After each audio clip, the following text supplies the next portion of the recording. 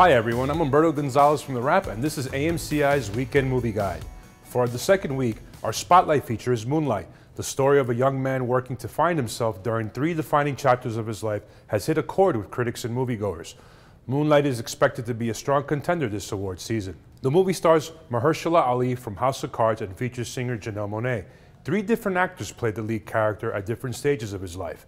One critic said Moonlight reaches for big insights on identity, race, culture, and sexuality, but never at the expense of the small, heartening character study at its center. Who is you, Sharon? For a long time, try not to remember.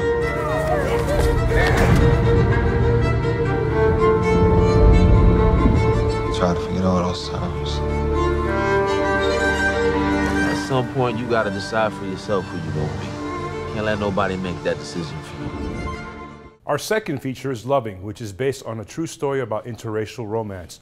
Joel Edgerton and Ruth Negga stars Richard and Mildred Loving, who were arrested and sentenced to prison in Virginia in 1958 for violating the state's prohibition against interracial marriage. The Lovings' legal challenge went all the way to the U.S. Supreme Court, which declared Virginia's law unconstitutional in 1967. Loving also stars Michael Shannon, who had a recurring role on Boardwalk Empire. By the power vested in me by the District of Columbia, I now pronounce you husband and wife.